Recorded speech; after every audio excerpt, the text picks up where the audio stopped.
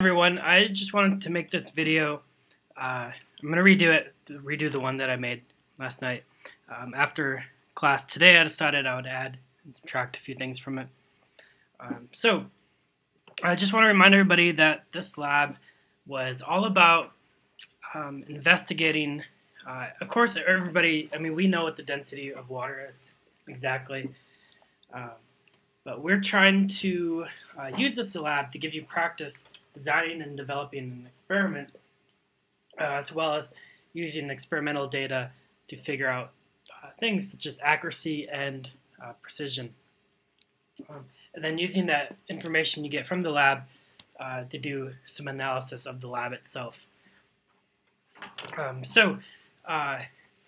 You should have taken a variety of mass and volume measurements today. We were working on this in class. While I believe most people didn't have a problem with it, I just wanted to repeat it just to make sure everybody is on the same page. So you should have gotten a number of mass and volume measurements. So I'm going to make up some right now.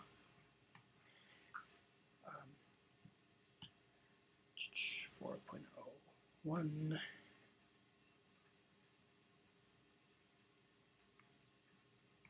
Okay, so you should have gotten a number of mass and volume measurements. You can calculate the density of each set of experiments by taking the mass divided by the volume. You can do this by hand, or you can do it using an Excel function. So to do it in Excel, you would type in equals the square that contains the mass, and, the backslash or the / key, then the key that you're dividing it by. So that'll calculate your density automatically. To copy the formula to a number of other cells, you can move your mouse pointer to where there's a black cross, which is on the bottom right of the cell, and click and drag downwards. And that copies your cell, or copies your equation to the cells below it using the appropriately numbered Excel cells.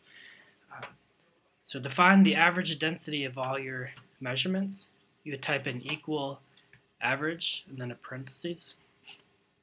You then want to highlight all of your density measurements that you obtained. And then Excel will give you an average measurement.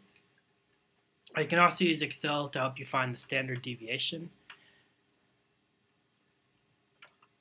That one you can do by typing equal STDEV, then a parenthesis, then you highlight all of your density measurements, then that will give you a standard deviation.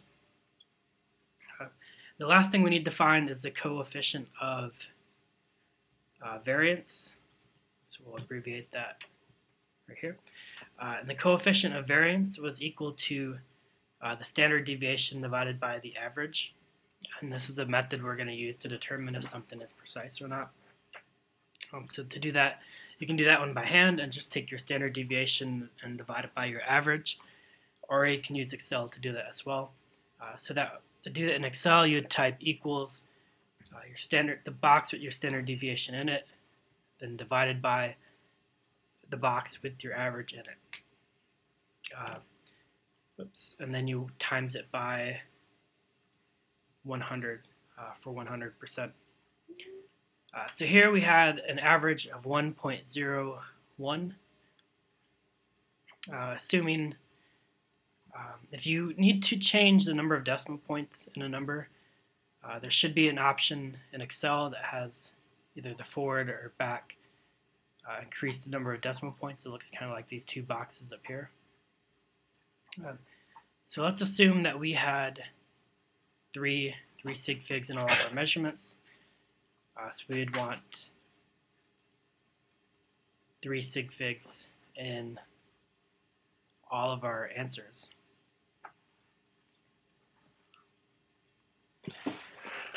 So we had a measurement of, or average of 1.01 grams per milliliter with a standard deviation of plus or minus 0.02. with the coefficient of variance of 2.45.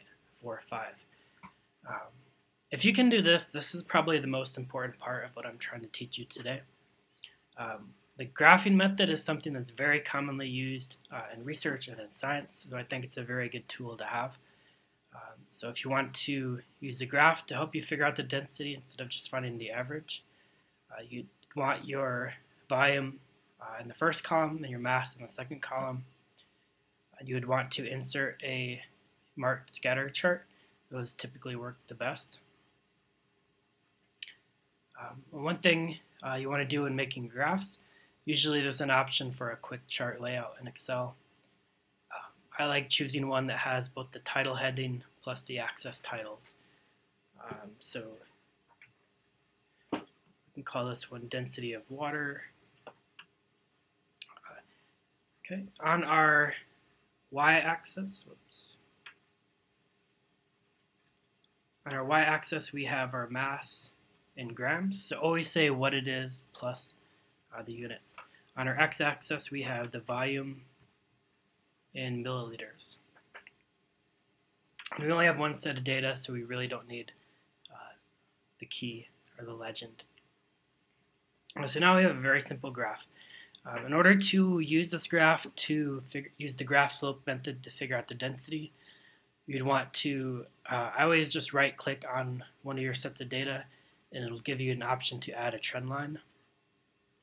And we usually use a linear trend line, and I think it's best to always set the intercept equal to 0 and display the equation on the chart and display the r squared.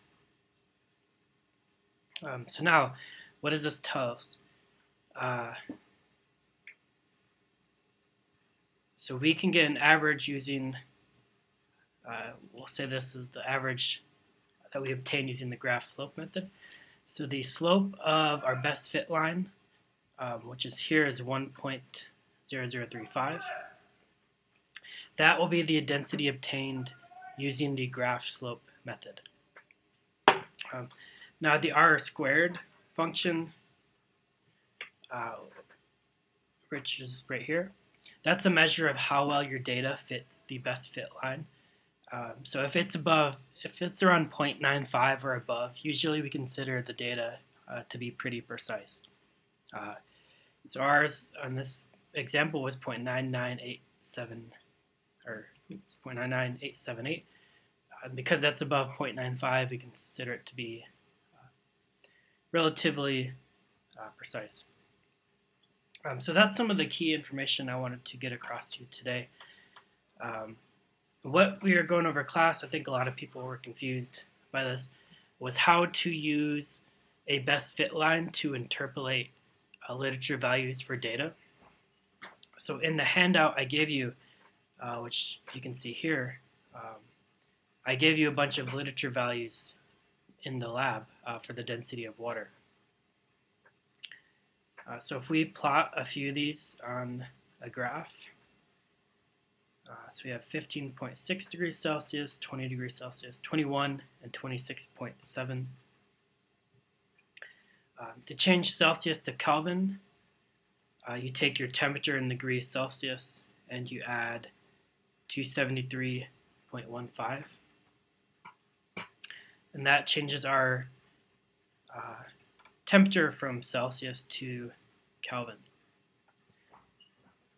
And if you type in the literature values for the density that correspond with those temperatures, we got 0.99907 grams per milliliter, 0.9982 grams per milliliter, 0.99802, and 0.99669.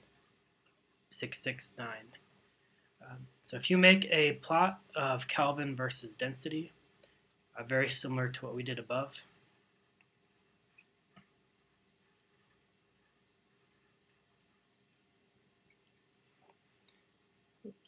so add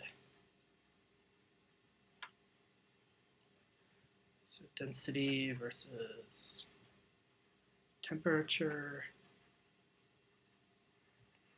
And one of the reasons we always use Kelvin is because when you use Celsius, you can have negative values for Celsius, and that really throws off your best fit line if you use Celsius. So Kelvin is always better to use because it is an absolute value, and you're always going to be zero and up.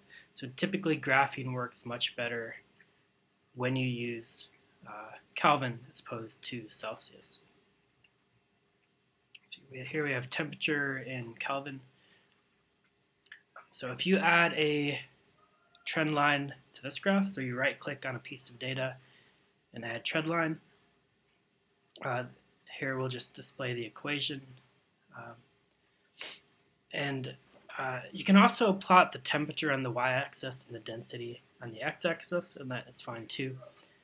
But if you do plot the density on the y-axis like I have here, I would right-click on your trend line and format the trend label. Change it to a number with about 7 decimal places. So if you only use 2 decimal places, you get some inaccurate data. So now we have a best fit line here for literature values for the density of water. So let's say in the lab you got a density of 25.2 degrees Celsius. So if you convert that to Kelvin, which is 273.15, so your literature value for the temperature in class was 298.35 Kelvin. So now if you put your literature or your experimental value for temperature into this equation, since temperature is on the x-axis, you would put this value in for x in this best fit line, and then just solve for the y. Whatever answer you get when you solve for y, that is going to be your literature value for the density of water. Right, so we can use Excel to calculate that for you, or you can just use a calculator.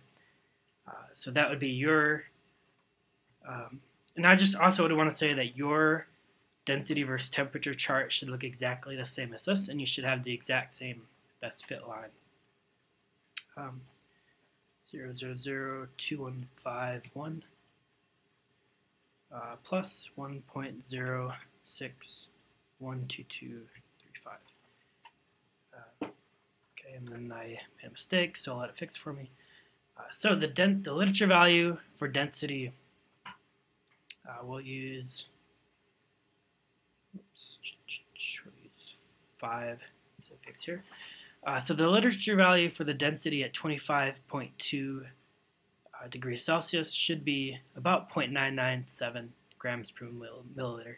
And if you want to double check that, that does fall in between 21 and 26.7, so that makes sense. Let's say we want to calculate the percent error now. So the formula for the percent error we discussed in class was the experimental value minus the literature value divided by the literature value times 100. So here we have 2 different literature values. So we have the error that we found using the average. So we're going to find the error using, let me rephrase that. We're going to find the error if we use the value that we obtained with the average, and we're going to find the error if we use the value that we obtained with the graph slope method. So to find the error that we obtained using our average value, so that's equal to the average value minus, or the experimental value minus the literature value divided by the literature value, then times 100. So we can do the same thing with their graph slope method, except this time we'll use the density obtained from our graph slope method instead. So if we take that minus the literature value, then divide that by the literature value, and times it by 100.